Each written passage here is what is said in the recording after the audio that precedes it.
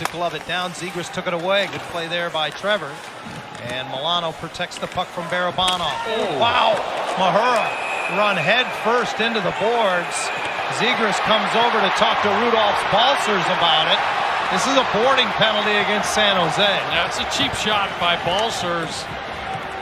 Mahura's in a vulnerable position, and thankfully he looks like he's going to be okay.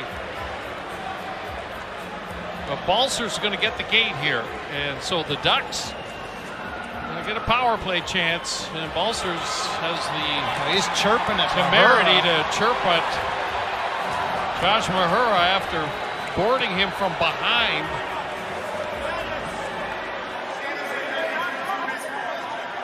Well, they call it a cross check. We'll get another look. Yeah, that's a cheap shot. You know, the players know when your opponent is in that vulnerable spot, you're about 4 feet away from the boards, and you're chasing after a loose puck, so you're bending forward, you're in a prone position, and then to cross-check a guy right in the numbers, a dangerous play. Opportunity here for the Ducks.